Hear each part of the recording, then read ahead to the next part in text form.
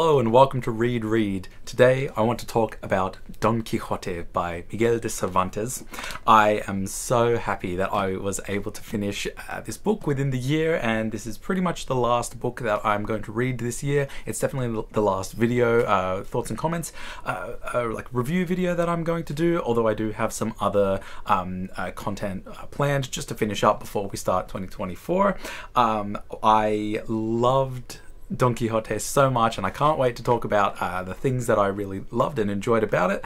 But what I figured I would do is, I know that because this is a long, massive, sprawling novel, and it's going to be so likely that I'm just going to start rambling and jumping to and from. What I'm going to do is I'm going to talk about just some of like the core points, the key things that stood out to me, and then I'm going to jump in and start reading some extracts and some examples, and then just read them kind of from the start to the end of the book, and hopefully use those extracts as a means to jump off and start talking about other things. I will talk about what I knew going into Don Quixote and just general impressions, but I would say it's safe to assume pretty early on that I will start talking about spoilers. So if you haven't read Don Quixote, or if you've only read part 1 and you haven't read part 2, then I definitely implore you to go and finish the Quixote, because part 2 is quite better than the first one. And even if you've only heard about it, or if you've just attracted to it but you're worried about it being a bit of a mammoth read, I can't recommend it enough. It reads so well that by the end of it I was just binging 100 pages a day just to kind of go through, and like I was so addicted to Don Quixote.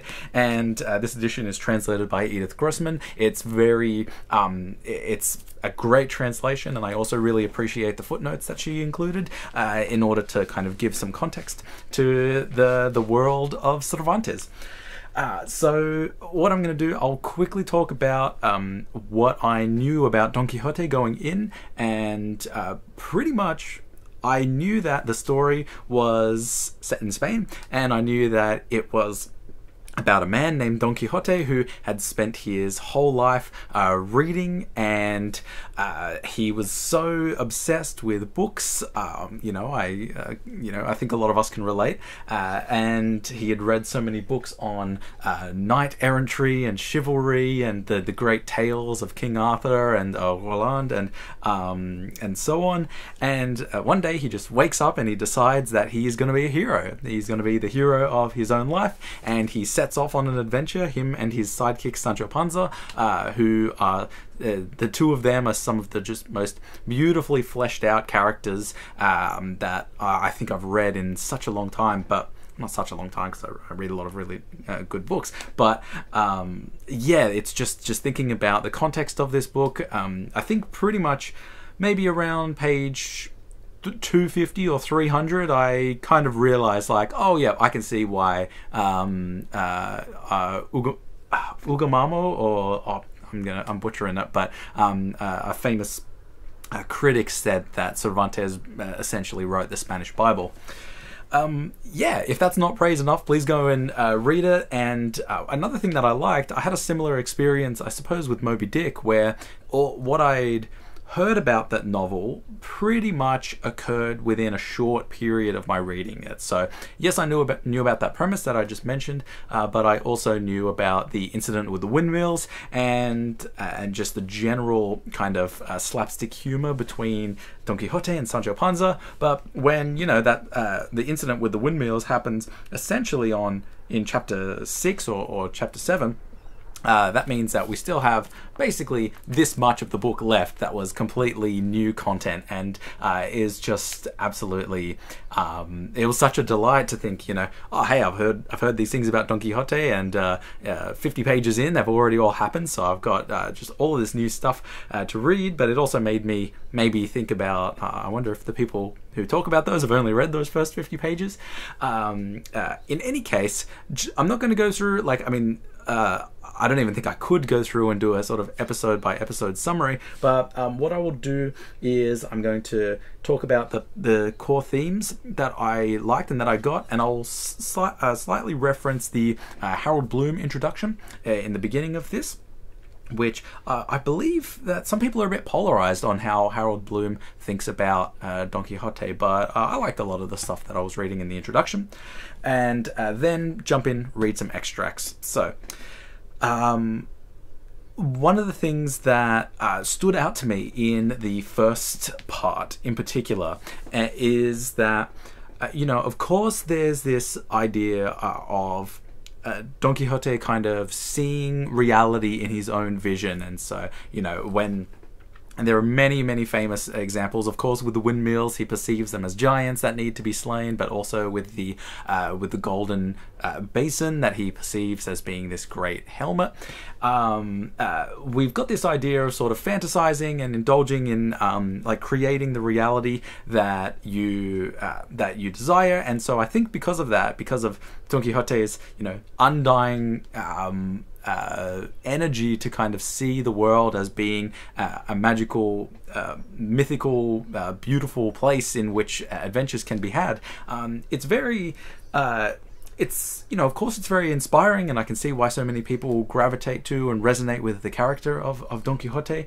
But and another thing that I really liked, we will talk a little bit about how meta the book gets in the second part, but something I liked that Borges kind of leaned in on, and he really liked, and he mentioned, is, I think he mentions it in the essay Partial Magic in the Quixote, where he essentially says one of the great things about it is that Don Quixote transcends books and kind of makes that a reality, and so he's able to kind of escape it, and he's able to give adventure and life and quality to the everyday world.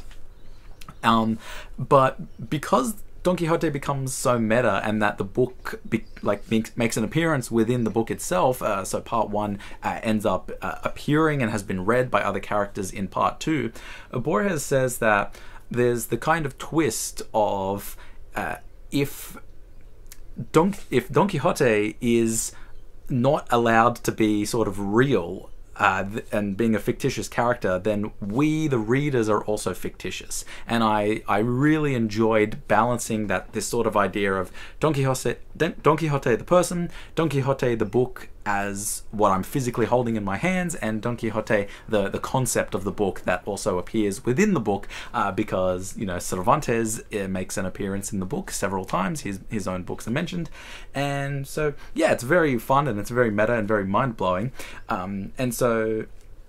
But one of the things that actually really stood out to me is how important kind of deception and indulging in those fantasies is, and I think that might have been what made Nabokov feel like the book was so dark and so kind of mean, or like just indulging in making fun of the character Don Quixote, because a lot of the times, one of the things that happens is that you will get these balances of people saying, "Oh no, Senor Don Quixote, you're going crazy. Of course, this is just insert real world thing." But then at some parts, people will lie to sort of indulge him, and even Sancho Panza, especially the time when I noticed it and I started to realize how important deception was as a core theme in the first part, was when Don Quixote kind of vowed to stay in that forest for a period until Sancho Panza goes and meets Dulcinea of Toboso and kind of passes a message on to Don Quixote, and then afterwards, instead of actually going to find Dulcinea, Sancho Panza just goes off, kind of hangs out or he runs into some characters from the village, like the barber and the priest, and then he just goes back and he tells Don Quixote that he actually did go, and he makes up this whole story, and it's a very fun encounter of it's a very fun encounter, and it is a pretty a clear example of when we start to see some of those delusions being fed of Don Quixote. And part of a question that kind of hangs out is, or I think a question that I was tempted to ask a lot of the time, but I never was actually convinced or like had any convictions that this was a valid question was, why does Sancho Panza even stay with Don Quixote? And pretty definitely in the second part you realize it's just because they love each other, and that sustains essentially for the whole thing.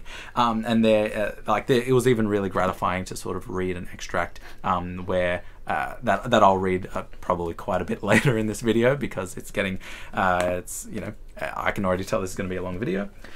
So yeah, deception as a core theme in the first part. In the second part, I had a way of describing this, but I realized that Harold Bloom actually said this perfectly, where he wrote, in part 2, everyone they encounter is acutely conscious that fiction has disrupted the order of reality.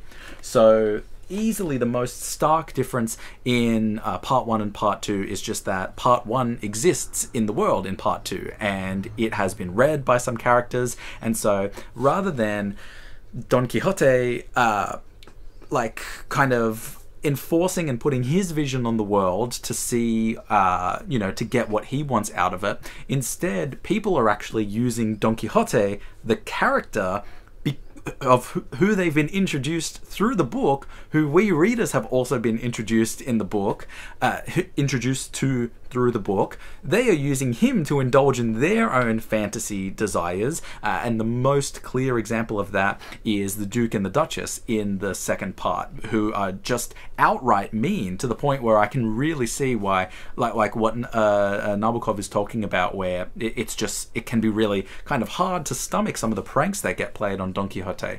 And so but then there's a kind of balance, because then we also get, I can't remember, I'll see his name later when I read the extract from him, but it's Don Antonio.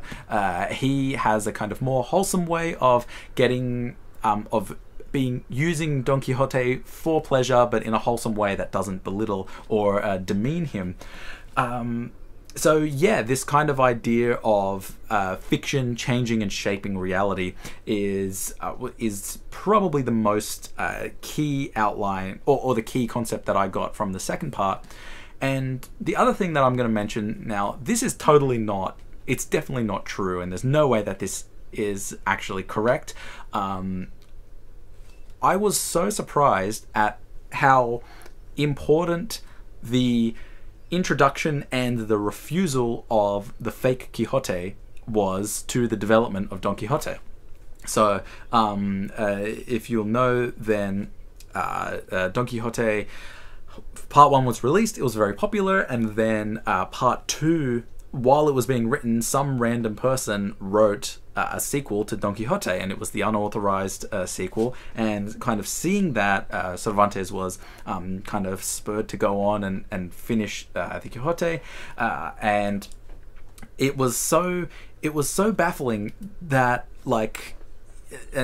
it's such a testament to how good of a writer Cervantes was, that it seems just inevitable that something like the false Quixote would appear. And I'm not saying that Cervantes wrote the false Quixote, and I'm not saying that he wanted it to be written, but if I found out, or if we saw some long lost letters where he talked about knowing that there were going to be unauthorized sequels that were going to be published, I would not be surprised, because it's just so important to the end of the book. I just couldn't believe it. It's like a perfect storm. But yeah, of course it's just a testament to how great of a writer Cervantes was. I'm going to see if there's any other extracts, but maybe the most important thing is that, of course, if you read Harold Bloom, anything Harold Bloom, you can't go too far without him mentioning Hamlet, and so there are parallels. Hamlet's play within a play versus Cervantes's book within a book. And I will admit that maybe it's just because it's slower and I was spending more time with it. I got more out of that kind of multi-layered storytelling. I got more out of Don Quixote than I did out of Hamlet. And another note that I'll quickly mention, and I'll kind of come back to this a bit later, but the most important event in Don Quixote's life in terms of the story is him meeting Dulcinea in the second part. And I think that unfortunately I haven't finished his essay, but Eric Auerbach's essay, The Enchanted Dulcinea, he talks about how, like, that's the first clear example where Don Quixote's kind of idea or his concept of reality is really, really, truly challenged because of the kind of sort of maybe harmless prank that Sancho Panza plays on him, where when they see these three peasant girls and Sancho Panza says that one of them is Dulcinea, and he can see her in her true form, in her true beauty, whereas she just looks like a kind of miscellaneous peasant girl to the Don. It pretty much shapes his motivations for the entire remainder of the novel, all the way up until the very, very end. And so that was something that I liked. It was great to read Auerbach mention that, because like Harold Bloom talks about in his introduction is, what does Don Quixote want to do, or what does what does Hamlet want to do? Like, these characters are so complex that we can't really know exactly what they want to do. They just sort of want to be themselves in their most full form or essence.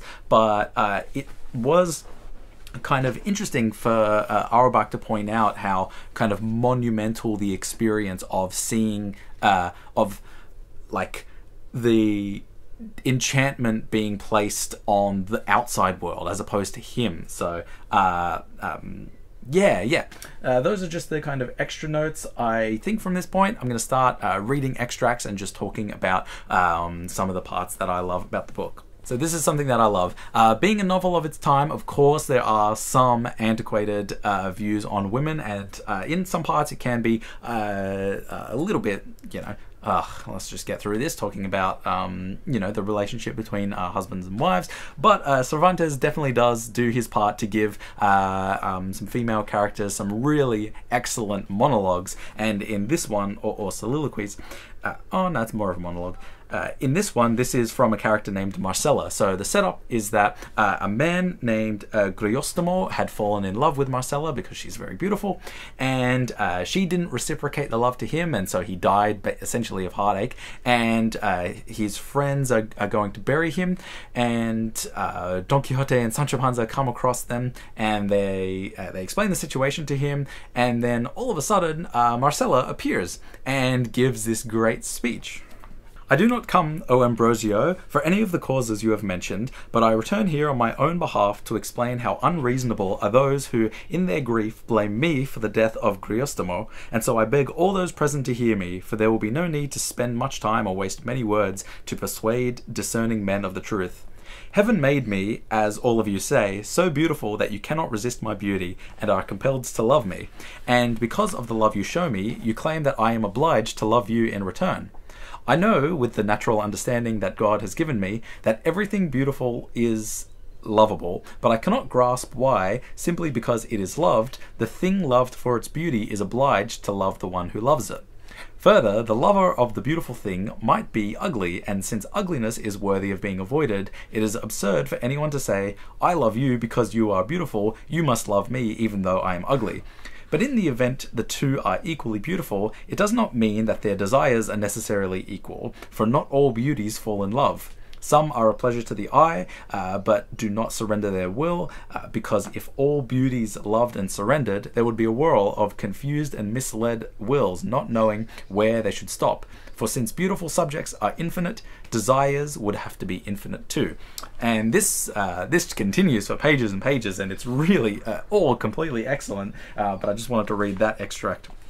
This is something that's kind of funny. Cervantes, a man who was, I believe he was very engaged with and knew a lot about theatre, writes this. Also, this isn't Don Quixote speaking. These are two people. There's Signor Canon and Signor Canon is talking to the priest, but it's Signor Canon talking right now. If all, or almost all, the plays that are popular now, imaginative works as well as historical ones, are known to be nonsense and without rhyme or reason, and despite this the mob hears them with pleasure and thinks of them and approves of them as good, when they are very far from being so, and the authors who compose them and the actors who perform them say they must be like this because that is just how the mob wants them, and no other way. The plays that have a design and follow the story as art demands appeal to a handful of discerning persons who understand them, while everybody else is incapable of comprehending their artistry. And since, as far as the authors and actors are concerned, it is better to earn a living with the crowd than a reputation with the elite, this is what would happen to my book after I had singed my eyebrows trying to keep the precepts I have mentioned and had become the tailor who wasn't paid, which is a proverb that Edith Grossman says essentially means like being paid for, like doing a service and not being paid for it. But that is something that I like as well. Is early on in the book, there's a scene where all of the people who are seeing how crazy Don Quixote is for being so obsessed with these books on knight errantry, even though he's perfectly lucid and perfectly intelligent when he's talking about any other topic except being a knight errant, then there's a scene where they go through his library and they go to burn some of his books, but it turns out that a lot of the people have actually read and really enjoyed these books, and I think it's this fun fine line of jumping back to me talking about enjoying how characters in the book, the fictional characters, enjoyed and derived pleasure from Don Quixote, just like how we, real fictional characters, derived pleasure from Don Quixote. It's that fun, fine line of saying, I just spent, I don't know how many hours of my life, I guess a little bit less than 50, just in this position. But of course it was a amazing, a beautiful experience and way of enriching my life. But if you were to just look at it literally, I just didn't move from various seated positions for like several dozen hours, and of course, like, you wouldn't say that that's crazy, like that's like just sitting and reading is not a crazy thing to do, but then just suddenly deciding that you want to think that your life is as important as those books, and then to quote the meme, everyone loses their mind. I thought that was really, I just loved the way that like how perfectly aware Cervantes was of the fact that he's like Don Quixote, the character, is also Don Quixote, the book, and I hope that's not as obvious as I hope I'm not saying the obvious part of that. And also with the fact that another thing that stood out to me was that knight errantry is also being an author, which is pretty explicitly outlined in a section where Don Quixote is talking to a character and they're asking what the most noble profession is, and Don Quixote essentially says like, oh, the most noble thing is to be a knight errant because you basically have to know everything, and if you just replace knight errant with being an author, like, it's just, Cervantes is just talking about the process of being an author. This is one that I almost want to print off whenever I hear someone being a negative critic. "There is no book so bad," said the bachelor, "that it does not have something good in it." "There is no doubt about that," replied Don Quixote, "but it often happens that those who had deservedly won and achieved fame because of their writings lost their fame, or saw it diminished when they had their works printed. The reason for that," says Sanson, and Sanson the bachelor is probably like the fourth most important character in the book, I would say. Like, of course, there's Don Quixote, Sancho Panza, Dulcinea, and then Sanson the bachelor. "The reason for that," said Sanson, "is that since printed works are looked at slowly, their faults are easily seen, and the greater the fame of their authors, the more closely they are scrutinized. Men who are famous for their talent, great poets, eminent historians, are always, or almost always, envied by those whose particular pleasure and entertainment is judging other people's writings without ever having brought anything of their own into the light of day." That is not surprising," said Don Quixote, "for there are many theologians who are not good in the pulpit, but are excellent at recognizing the lacks or excesses of those who preach." And so, considering the fact that this speech and this character Sanson appears in part 2, it was really funny to kind of read and see that Cervantes was able to make some kind of like fun twists and some fun plays on the fact that, the first part of Don Quixote had a lot of a lot of mistakes, like, and these are very helpfully pointed out by Edith Grossman. But Cervantes is able to sort of have fun and play them off. Where a famous mistake in the first edition of Don Quixote is that Cervantes forgot to mention that Sancho Panza's donkey got stolen at some point. And then in the second part, where somebody walks up to him and says, "Oh yeah, that history about you is pretty good, but they've got some mistakes. They didn't talk about how the donkey was stolen." And Sancho Panza was like, "Oh, this is ridiculous. Of course it was stolen in this way." And then the person said, "Oh, that wasn't written in the book." And then Sancho Panza says, "Ah, it must have been a printing error." And this was the extract I read, by the way. This is on page 536, which just... so the Squire of the Wood is talking to Sancho Panza. The Squire of the Wood is the main antagonist, who is also Sanson the Bachelor, who has come to sort of... Sanson the Bachelor, the learned, intelligent man, his life mission is to really and truly make Don Quixote give up his fantasy and to go back to being, Alonso Quijano, Alonso Quijano the Good, or the Saint. And so that same man who was talking before about publishing books, he is in this section portraying as the Squire of the Wood. And so Sancho Panza is saying, yeah, I serve a master and you're criticizing me, but you also serve a master, and that your master's as great a fool as mine is. And the Squire of the Wood says, a fool but brave, and more of a scoundrel than fool or brave. And Sancho defends Don Quixote and says, "Not mine. I mean, there's nothing of the scoundrel in him. Mine's as innocent as a baby. He doesn't know how to harm anyone. He can only do good to everybody, and there's no malice in him. A child could convince him it's night in the middle of the day, and because he's simple, I love him with all my heart and couldn't leave him, no matter how many crazy things he does." I wanted to read an extract, by the way, of just to demonstrate how beautiful Cervantes can write. This book is riddled with poems and songs that he wrote, but here's just a really kind of stunning example of his prose writing. This is from the second part. By this time, 1,000 different kinds of brightly coloured birds began to warble in the streets, and with their varied and joyous songs, they seemed to welcome and greet the new dawn, who, through the doors and balconies of the Orient, was revealing the beauty of her face and shaking from her hair an infinite number of liquid pearls, whose gentle liquor bathed the plants that seemed, in turn, to send forth buds and rain down tiny white seed pearls, and willows dripped their sweet-tasting manna, the fountains laughed, the streams murmured, and the woods rejoiced, and the meadows flourished with her arrival. But as soon as the light of day made it possible to see and distinguish one thing from another, the first thing that appeared before Sancho Panza's eyes was the nose of the Squire of the Wood, which was so big it almost cast a shadow over the rest of his body. In fact, it is recounted that his nose was outlandishly large, hooked in the middle, covered with warts, and of a purplish colour, like an eggplant. It came down the width of 2 fingers past his mouth, and its size, colour, warts, and curvature made his face so hideous that when Sancho saw him, his feet and hands began to tremble, like a child having seizures, and he decided in his heart to let himself be slapped 200 times before he would allow his anger to awaken and then fight with that monster. And sorry, just a real quick correction. The Squire of the Wood, I believe, is not Sanson the Bachelor. It's another person from the village who's working under and with Sanson the Bachelor.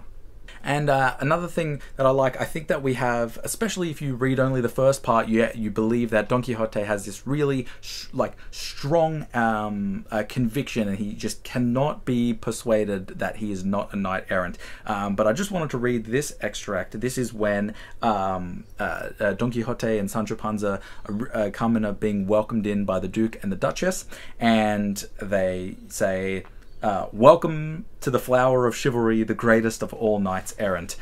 And this is the narration. "And all or most of them sprinkled flagons of perfumed water on Don Quixote and on the Duke and Duchess, all of which astounded Don Quixote, and this was the first day he really knew and believed he was a true knight errant and not a fantastic one, for he saw himself treated in the same manner in which he had read knights were treated in past ages."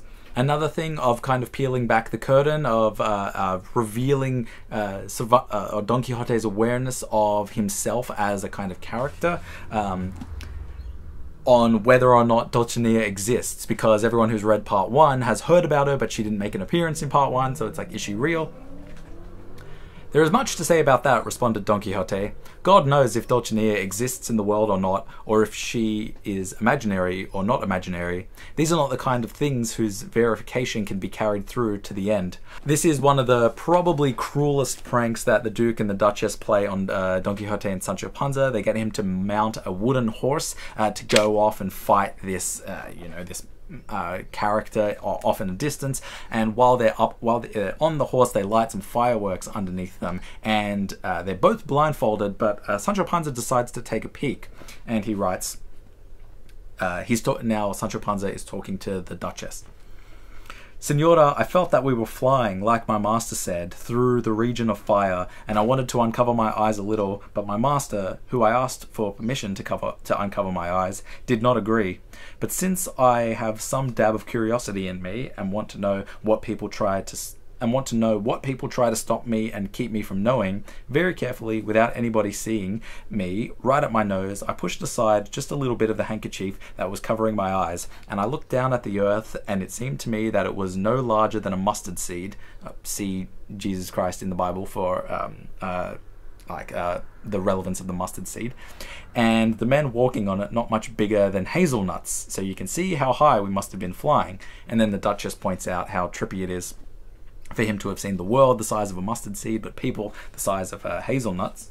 But the key extract, just 2 pages later, is another thing of, again, once more, a unraveling of the kind of enigma and the persona that that Don Quixote made.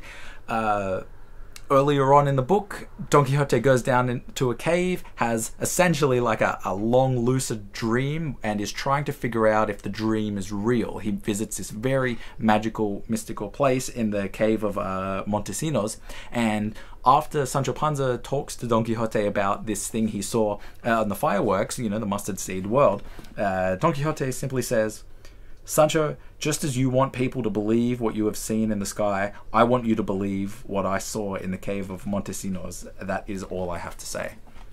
And the very last thing, this is when Senor Don Antonio, or Don Antonio, finds out that Sanson has kind of bested Don Quixote and has forced him to go back and stay at his village for a year without pursuing knight errantry.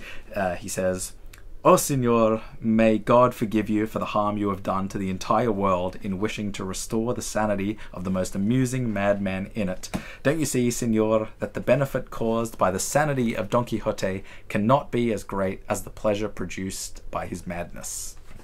And so, yeah, even though I did say spoilers, I didn't say exactly what happens at the end of Don Quixote, but I wanted to save that just for anyone who wanted to go through and read it.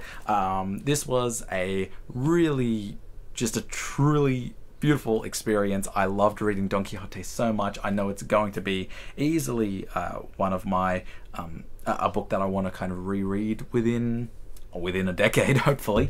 But thank you for watching. I hope you enjoyed this quite long video. This is the last book review of the year, but like I said, I am going to have another video or two coming out, mostly just a book awards video. So yep, stay tuned for that. Thank you for watching, and I'll see you all in the next video.